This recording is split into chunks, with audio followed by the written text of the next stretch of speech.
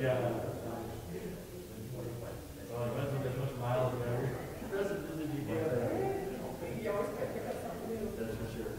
It's just amazing what different dresses are made out of.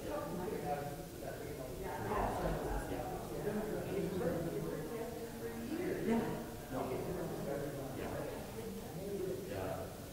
Endless gold mine, for sure.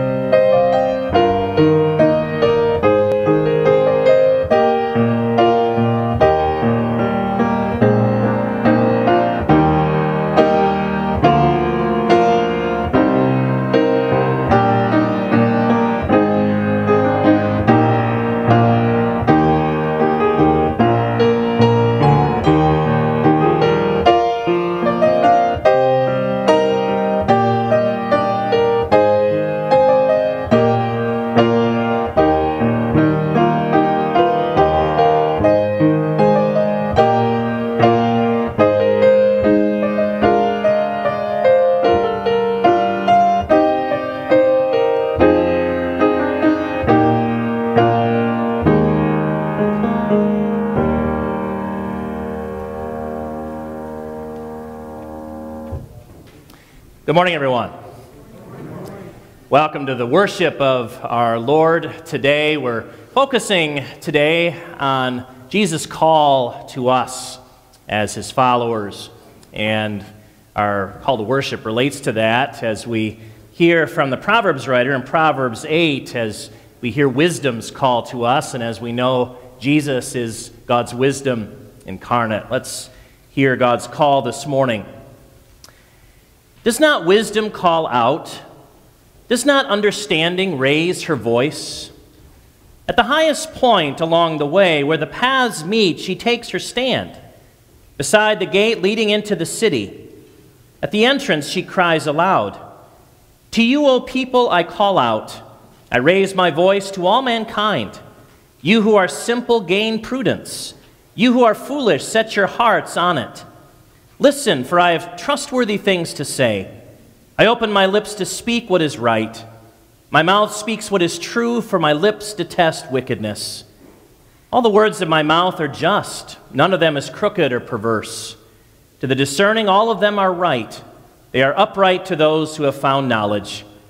Choose my instruction instead of silver, knowledge rather than choice gold. For wisdom is more precious than rubies, and nothing you desire can compare with her."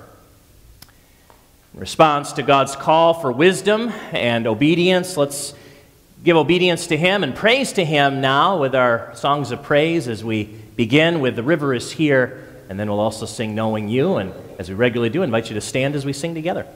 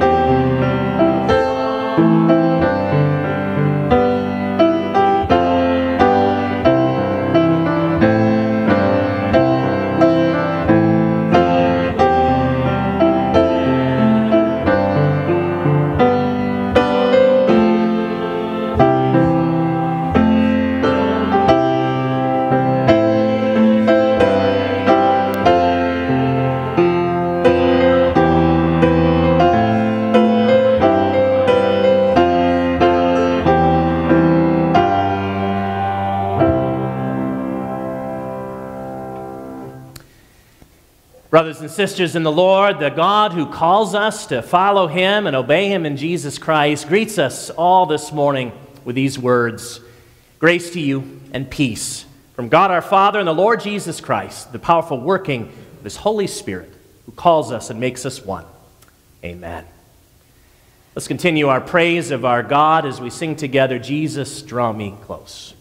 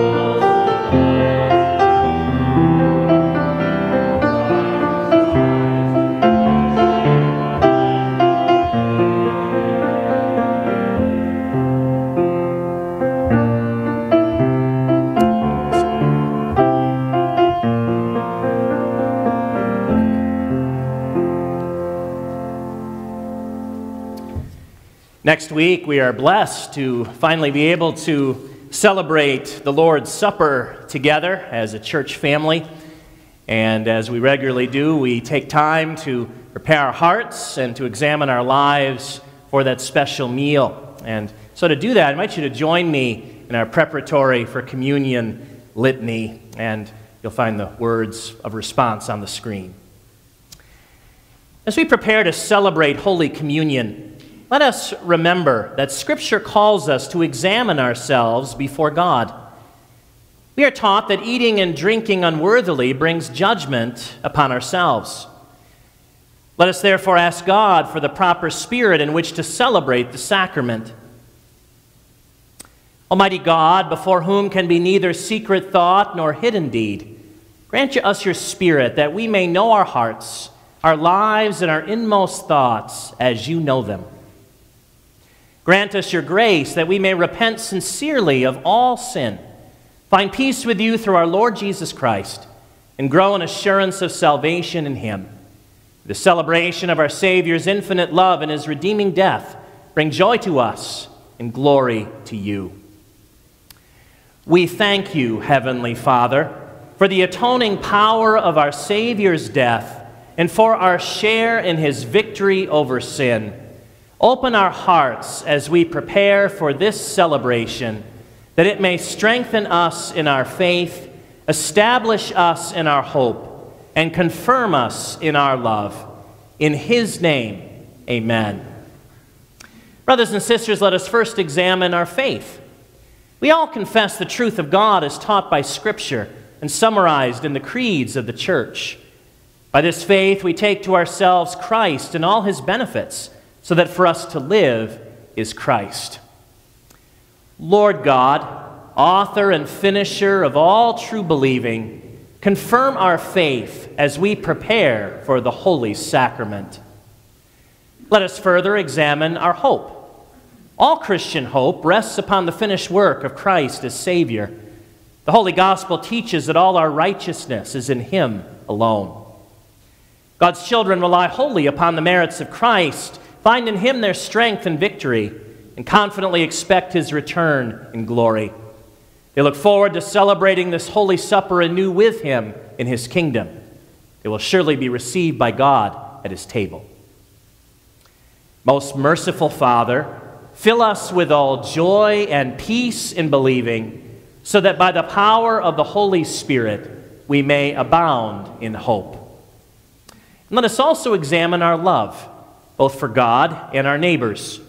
Remember the first and great commandment, to love the Lord our God with all our heart, soul, mind, and strength. Let us consciously determine to live a life of loving service to him through Christ our Lord.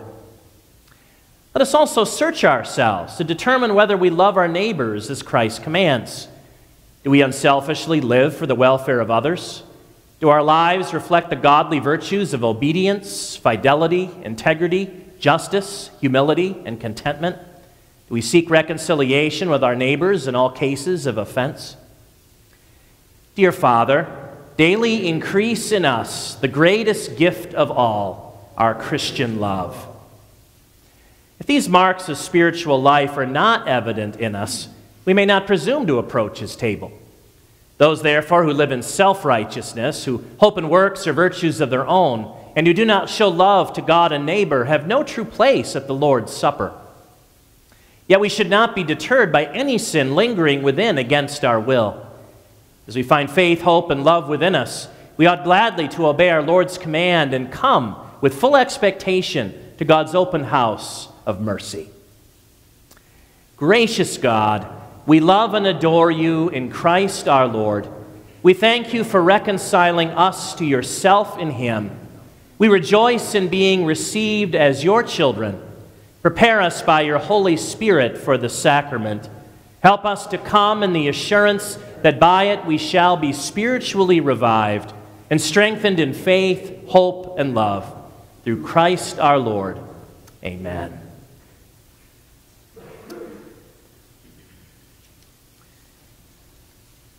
And I have a few announcements to share with you this morning. Reminder about our worship times, 9:30 and evening service at 5 o'clock.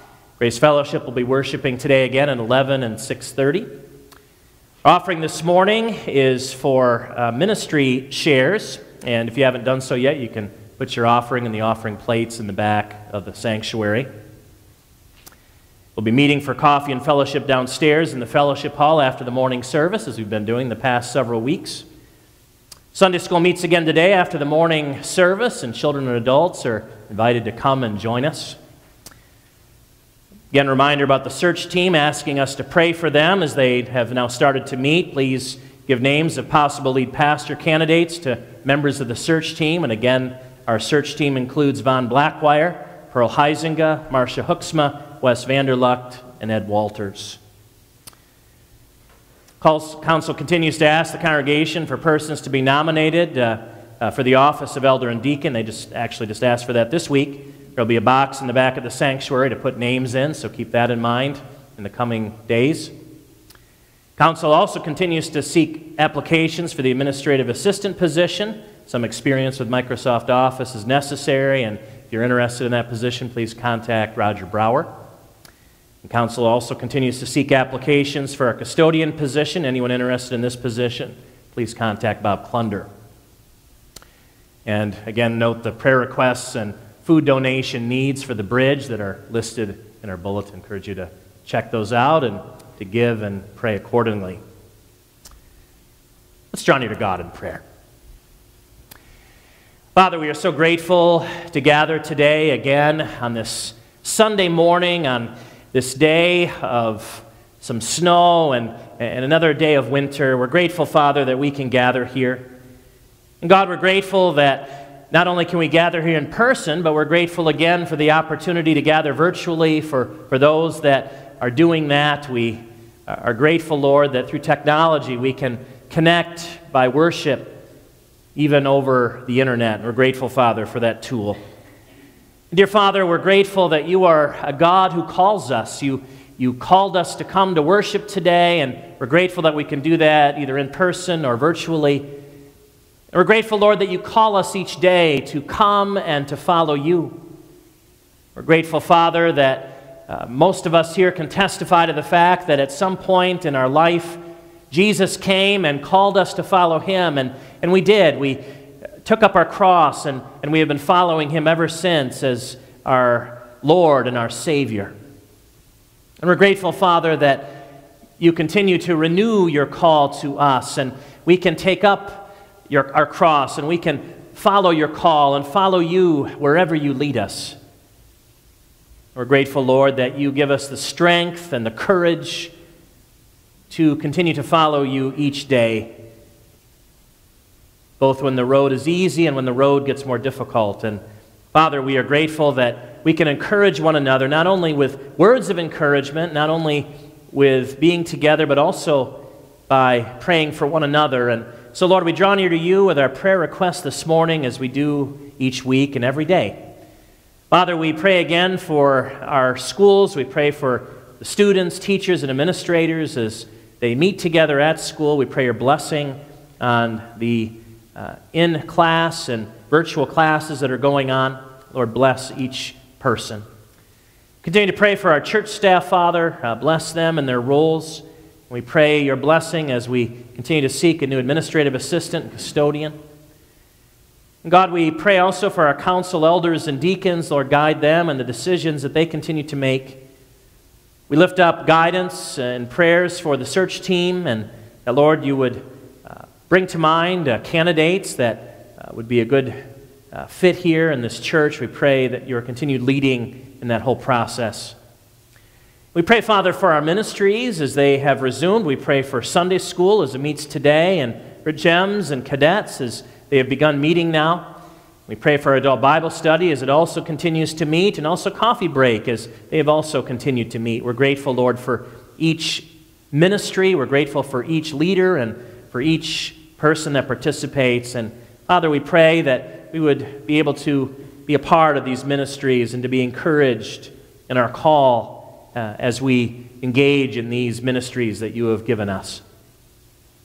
And dear Lord, we pray for the leadership of our country again. We pray for President Biden, for Congress, for the Supreme Court. We pray for Governor Whitmer and for our state legislature.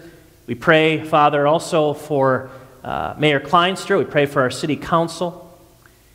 And dear Lord, we pray for states and countries that are dealing with a resurgence of the coronavirus. We pray that the virus can be brought under control. We continue to pray for our healthcare workers who continue to deal with the stress and the long hours and the risk of getting COVID.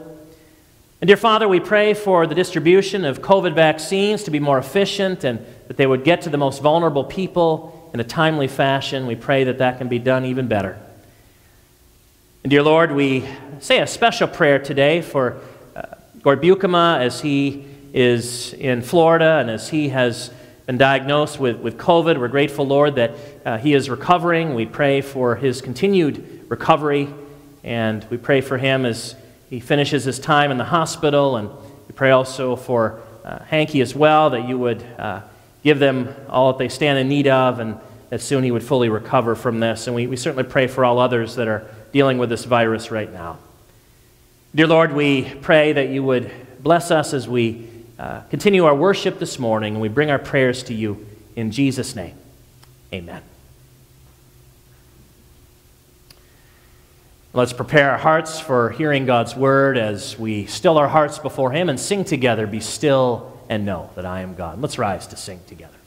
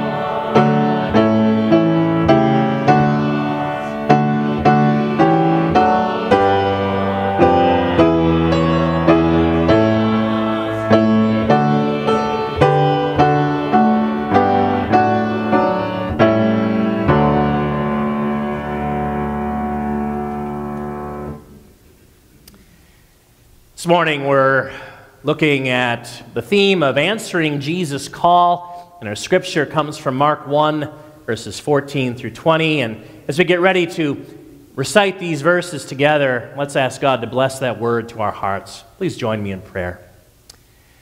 Father, we're grateful that we can hear your call this morning, and we thank you, Lord, that we have the privilege this morning of looking at Mark's account of Jesus' calling of his first disciples as Jesus begins his ministry. We pray, Father, your blessing on these words and on these scriptures, and Lord, may they renew your call to us, and may we be faithful to that call, as we ask it in Jesus' name. Amen. Please join me as we read together Mark 1:14 through 20. After John was put in prison, Jesus went into Galilee, proclaiming the good news of God. The time has come, he said. The kingdom of God has come near. Repent and believe the good news. As Jesus walked beside the Sea of Galilee, he saw Simon and his brother Andrew casting a net into the lake, for they were fishermen. "Come, follow me," Jesus said, "and I will send you out to fish for people." At once they left their nets and followed him. When he had gone a little farther, he saw James, son of Zebedee, and his brother John in a boat, preparing their nets. Without delay, he called them, and they left their father Zebedee in the boat with the hired men and followed him. This is God's word to us this morning. You may be seated.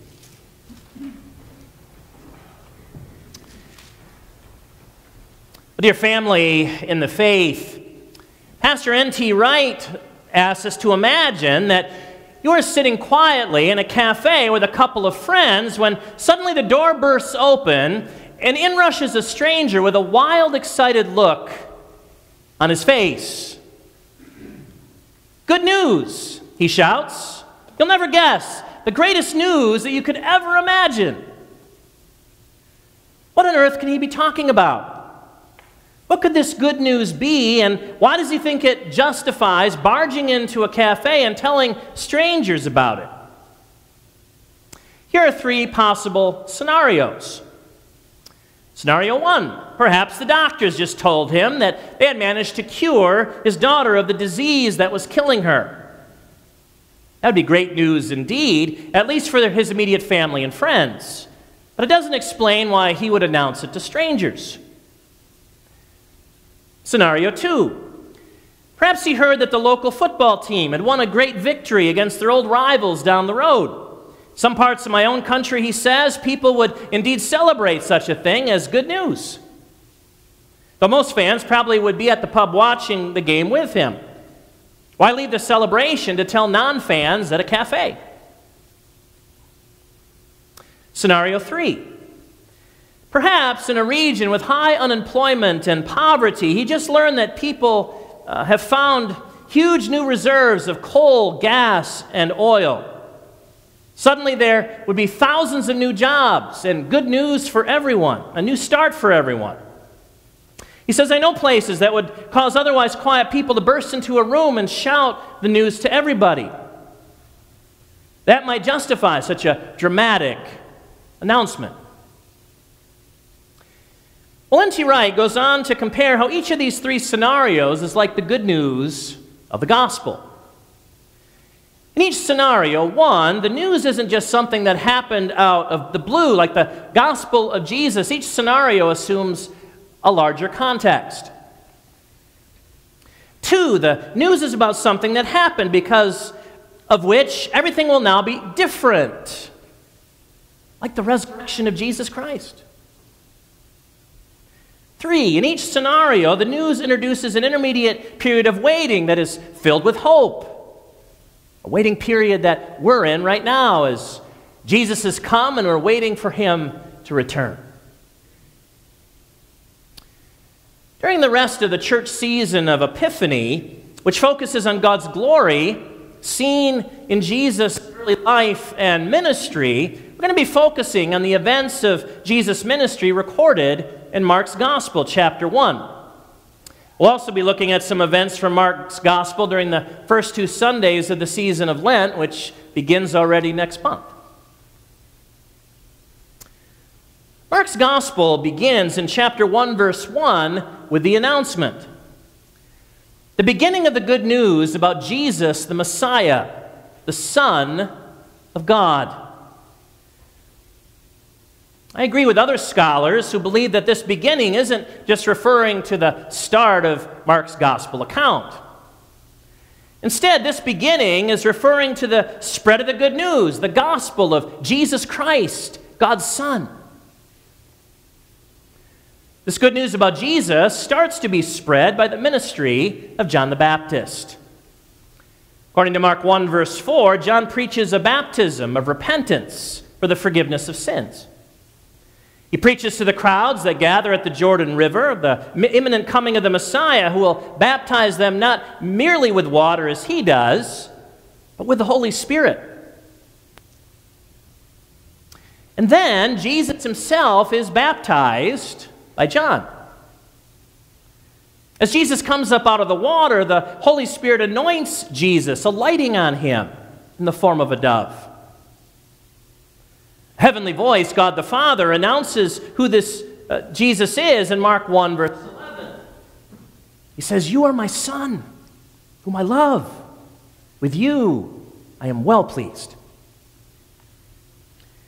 Jesus is then tempted by Satan in the wilderness so that he's spiritually prepared to begin his ministry. Jesus proves that he's ready to both live and proclaim the good news about himself by overcoming Satan's temptations. With a summary of the gospel's initial proclamation, spread, and preparation, we now come to our scripture for today. And it begins with Jesus preaching the coming of God's kingdom. Commentator Scott Jose points out that the opening 13 verses of Mark 1 are like the overture before the start of a play. With verse 14, the curtain starts going up on the drama of the good news of Jesus Christ. And when the curtain goes up, we see Galilee.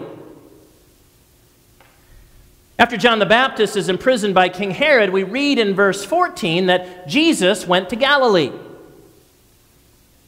We're not in a bigger city like Jerusalem or Sepphoris or Rome. Nope, just little old Galilee.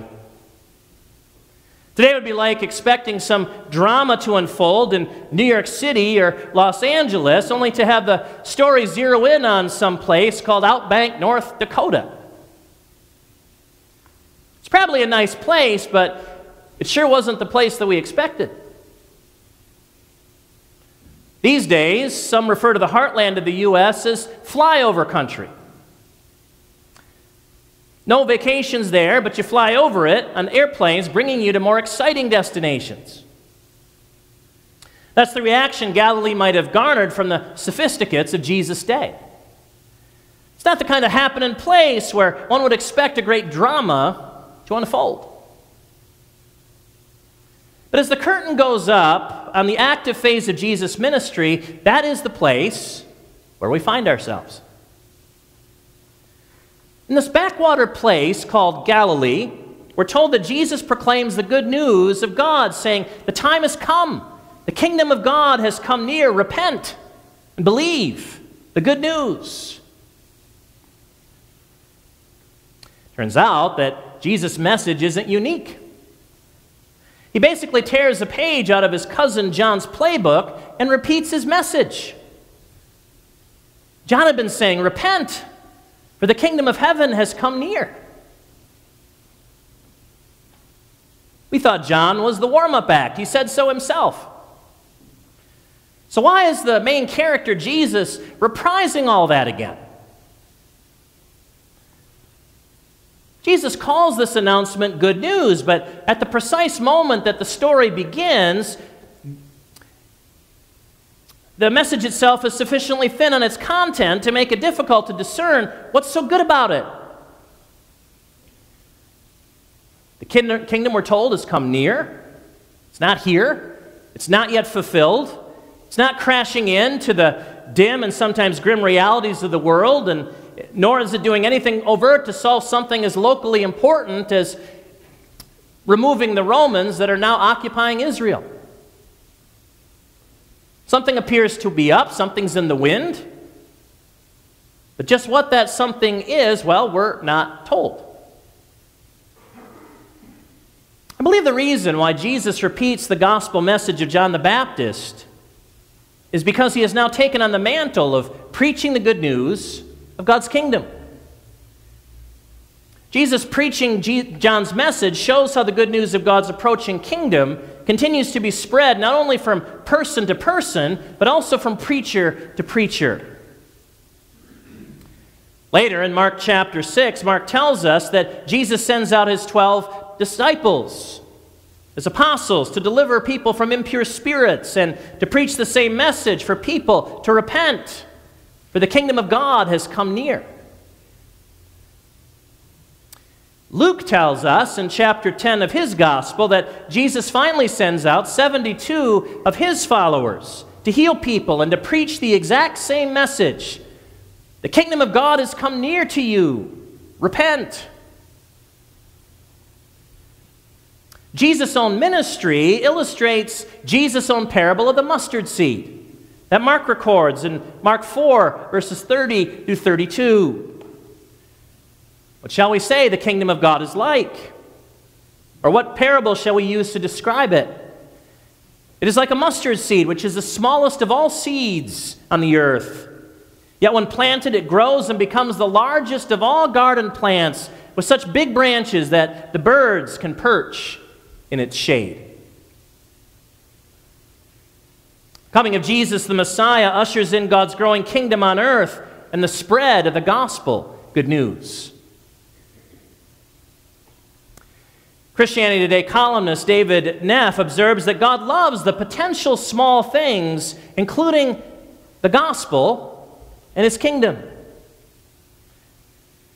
He says, is our gospel too small? From what Jesus says, I think that God likes small.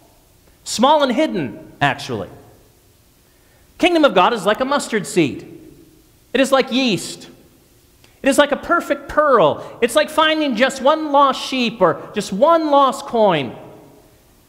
It belongs to little children and to others who were small in the estimation of Jesus' contemporaries. God likes small beginnings.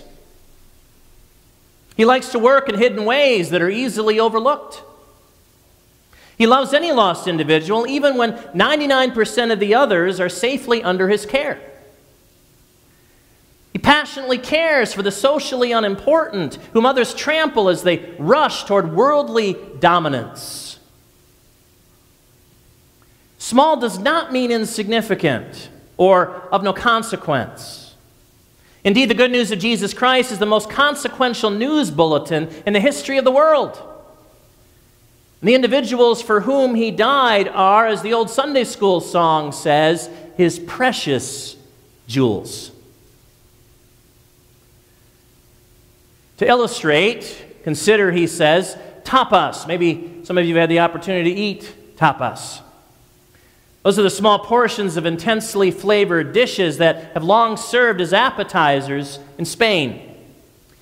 Over the last quarter century, they have become an entire cuisine in some American restaurants. First-time friends invited me to a tapas restaurant. He says, I was not intrigued. It was the 1980s, and American culture still celebrated the all-you-can-eat buffet. The idea of going to a restaurant to eat small portions didn't seem special to me. But my first tapas bites were a revelation, an epiphany. The intense tastes of garlic or cumin or chilies brought such a rush of flavor that it reoriented my whole approach to eating. This was food that could not be wolfed down unthinkingly. Like the 1950s American cuisine of my youth, tuna noodle casserole, Jell-O salad, mashed potatoes. These little dishes demanded that I nibble slowly, chew thoughtfully, and savor.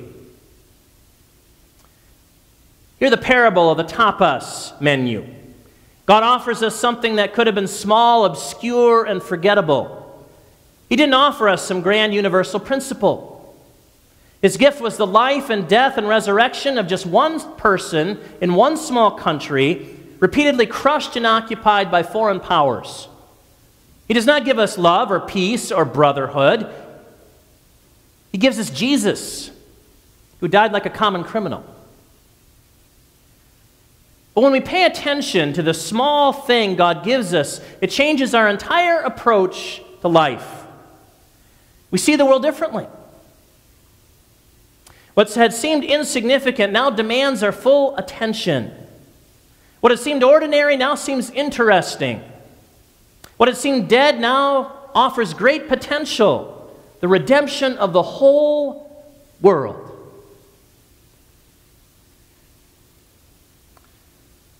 So that is the kingdom that Jesus preaches. And now we come to the second part of our scripture, where Jesus calls Simon, Andrew, James, and John to fish for people. After Mark tells us that Jesus continues to spread the gospel message that John began, he moves the story forward to the Sea of Galilee, the heart-shaped lake that is 7 miles wide and 13 miles long, the only freshwater lake in the Middle East. The Sea of Galilee is a thriving fishing industry with 16 ports and several towns on its northwest shore named for the fishing trade. Like Bethsaida, which means house of the fisher, and Magdala, which means fish tower. Fish from the Sea of Galilee were not only shipped to local markets, but around the Roman world, to places like Alexandria, Egypt, and Antioch, Syria. Jesus walks along the northern shore of the Sea of Galilee, probably near the town of Capernaum. He sees Simon, whom he later renames Peter, and his brother Andrew casting a net into the lake from the shore because they're fishermen. Jesus calls them to follow him in verse 17. Come follow me, and I will send you out to fish for people. Jesus is different than normal Jewish rabbis. Rabbis don't typically call students to follow them in their teaching. Instead, students typically seek them out so that they can learn God's law and imitate that rabbi's godly life. Jesus instead calls his followers to walk in his footsteps and carry on his message. Jesus' call for these men to fish for people is a curious phrase. They would become people fishers, anglers for human beings. It's a clever way to connect their current occupation with what Jesus has in mind for their future. It's in that sense, if you forgive the pun, a good hook to get the attention of these men. Maybe had they been construction workers, Jesus would have invited them to become builders of human hearts. Maybe had they been real estate agents, he would have invited them to become sellers of kingdom turf. The source of the metaphor is obvious enough. They are fishermen, and so Jesus uses a fishing metaphor to address them. What Simon and Andrew understand from the metaphor is harder to discern. Fishing had been the source of their livelihood up to that time. Was Jesus promising them a more lucrative way to make money? Not likely. Jesus doesn't look like a person that can dole out riches. But maybe he does look like someone else who offered these men a chance to bring people into that kingdom whose nearness Jesus had been talking about ever since arriving in Galilee. Maybe the thought of reeling folks into that better place is just intriguing enough as to have been part of what motivated these men to start modeling their lives and the life of this man that they had not previously known, but who seemed to believe in a future greater than they could imagine at that present moment. Simon and Andrew immediately leave their nets and follow Jesus. A little farther down the shore, Jesus sees James and his brother John, the sons of Zebedee, in a boat preparing their net for another round of fishing. We know from Luke's gospel that James and John are Simon's fishing partners. We also know from John's gospel that we talked about first Sunday of the year that Simon, Andrew, and John have been introduced to Jesus before.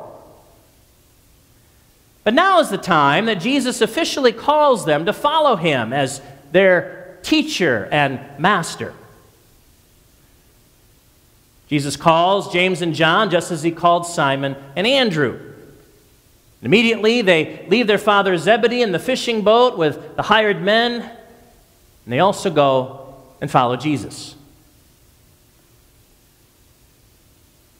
Why does Mark focus on calling these four simple fishermen to follow him? Smelling of fish and looking every bit like the working class folks that they are, Simon, Andrew, James, and John hitch their wagons to Jesus' still nondescript program and begin to follow him. Jesus doesn't tell them where they're going. Beyond his cryptic phrase to become people fishers, he also doesn't tell these four the specifics about what they might expect to happen next. He certainly doesn't promise them riches or rewards or anything tangible whatsoever. Yet they follow, but their doing so is hardly the stuff of great promise at this point. It's both striking and revealing that Mark's version of the gospel story gets off to such a humble, modest start. Especially notice that compared to the other gospels. Matthew has his mysterious star in the east and the Magi who follow it to Bethlehem. Luke gives us layer upon layer of drama surrounding the birth and the appearance of Jesus. John brings us to the rim of the galaxies and the beginning of all things, with that all-creating Word of God who was with God in the beginning. But not Mark. Mark allows Jesus just to appear from out of nowhere, emerging humbly from the heat vapors emanating from the desert floor to be baptized by John. And then at the very moment when we do expect the curtain to rise and the drama to come, we end up in Galilee as Jesus starts to cobble together a set of followers that can be described only and probably at best as ragtag. I agree with Scott Jose, Tom Long, and other commentators to believe that Mark starts his gospel of Jesus the way he does, to describe the humble beginnings of Jesus' gospel ministry that will finally grow to impact not only the entire Roman Empire, but the entire world, and then all of creation itself beyond. We find Jesus speaking his first words in Galilee, because this is the place that is consistent with the humble beginning of Jesus' gospel ministry. And the truth is, Galilee is the place where most of us live. Most of us don't live in citadels of power or in the glare of the bright Klieg lights of history. No, we live in the Galilees of this world, on the margins, in those places where the powers that be don't visit and that they don't know much about, as likely as not.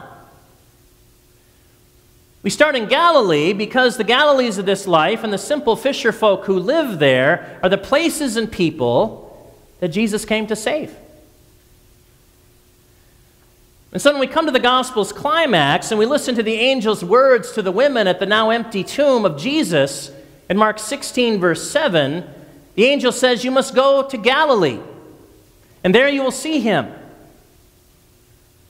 When we hear that, we as readers of the gospel are actually being directed back to Mark 1, verse 14. We need to go back to Galilee, back to the humble beginning of the gospel and the humble mundane characters who inhabit it, to see it all with new eyes. Once we've been to the cross, toward which Jesus is going all through the gospel and the place that Mark points us to through his gospel, and once we've seen the victory of God at the empty tomb, we go back to Galilee. And all of it stands for to realize anew that this is just the place that Jesus has redeemed.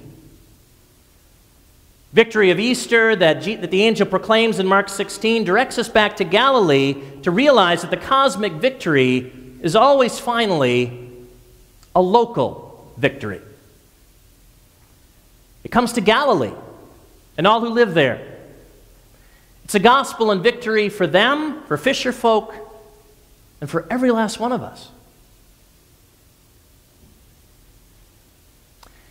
So, brothers and sisters, in response to the Word of God this morning, talking about the beginning of Jesus' gospel ministry and his calling of the first disciples, the question we need to ask ourselves today is this very simple but important one. How are we answering Jesus' call? Like Jesus calls us to announce the good news of God's kingdom. He's passing that word on to us now, just as he passed it on to his apostles and his first followers. Like Simon, Andrew, James, and John, Jesus calls us too to fish for people. And there are many ways that we can carry out Jesus' call, right where we are, right in what we're doing now. Steve Banks had a remarkably simple idea for reaching out to his neighbors. He decided to put a patio in his front yard. A 2009 Chicago Tribune article showed a picture of adults relaxing on chairs on a small patio under shade trees near a suburban street. Some kids were there too. Barbara Brotman, the writer of the column, said it would have been charming but unremarkable if it had been in their backyard, the usual spot for patios, but this patio was in their front yard. According to the 2009 article, the front yard patio became like a friendship magnet for Mr. Banks' neighbors, especially when Steve had set out a fire pit and built a bonfire. So people began to wander over, sit down, and talk. It was so easy and low-key. No invitation required. If you saw people out there, you joined them. Steve called his patio the conversation curve, and he told the paper that his goal was fishing for people. A year later, almost to the day, Ms. Brotman wrote a follow-up article. Apparently, Keith Speaks from Hammond, Indiana, read the story and immediately called Banks to discuss his fishing for people front yard patio concept. Keith Speaks works in community development, and he wanted to use the concept to build friendships in his town. So Speaks started the Please Have a Seat program, which gives grants for homeowners to create microparks in their front yards. Follow-up article in 2010 described the unveiling ceremony for some of those micro-parks. Reverend Stephen Gibson, whose church has 2 benches of its own, gave a benediction. I ask God to bless this church as a symbol, this bench as a symbol of the spirit of welcome, he said. Showing hospitality to neighbors by visiting them in your yard or home is certainly one way to fulfill Jesus' calling, which of course will be safer once this pandemic is over. We can do it now by calling our neighbors and checking on how they're doing during this time of COVID. We can encourage neighbors, friends, and family to watch our worship services on live stream and YouTube. As I mentioned regularly, we can donate food and volunteer at the Bridge Youth Center, our main outreach to the community. We can invite neighbors and friends to join us at our church Bible studies and invite their children and grandchildren to come to GEMS and cadets.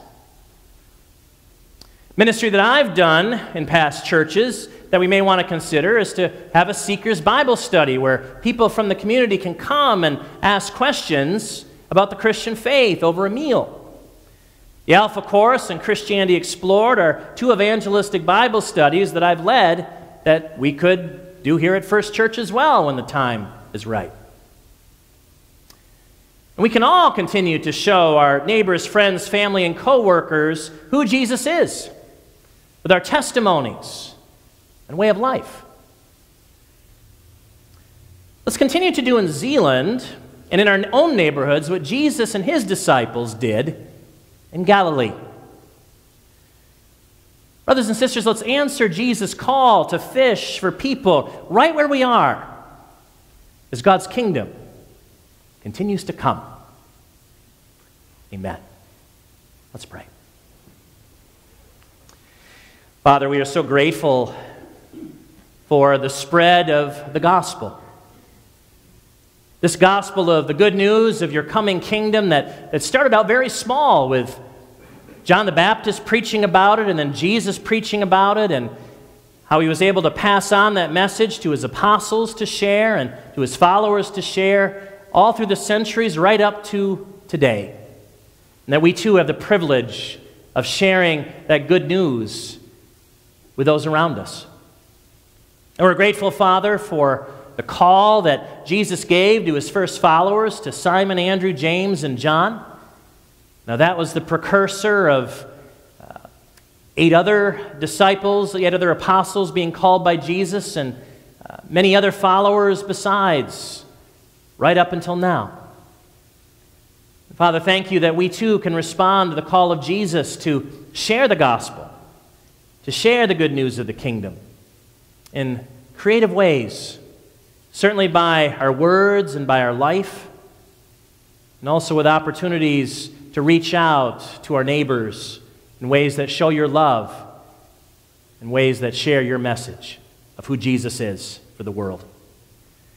God, we pray that you would open our eyes to opportunities to continue to share that message and to respond to Jesus' call in our lives here and now. And Lord, in fact, may that gospel continue to spread just as it spread in Galilee and now is spreading right here in Zeeland and throughout West Michigan and the world. Bless us, Lord, to that call and to that end. In Jesus' name, amen.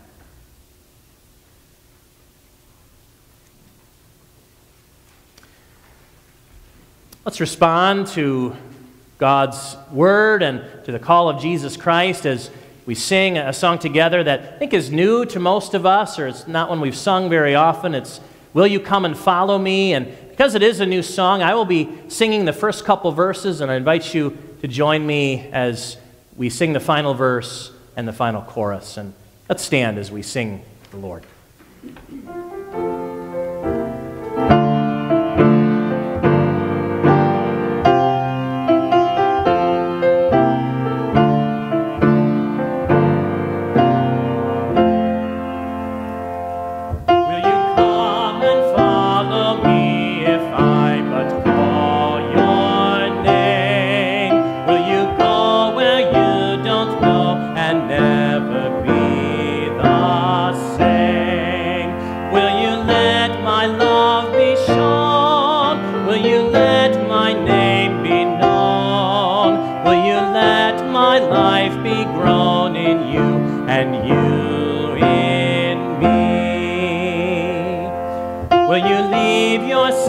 Behind if I but call your name? Will you care for cruel and kind and never be the same? Will you risk the hostile stare should your life attract or scare? Will you let me answer prayer in you and you in me? Please join me. Will you love the you hide if I but call your name? Will you quell the fear inside and never be the same? Will you use the faith you found to reshape the world around through my sight and touch and sound in you and you in me? Lord, your summons echoes true when you but call my name. Let me turn and follow you and never be the same. In your company I'll go where your love and footsteps show. Thus I'll move and live and grow in you and you in me.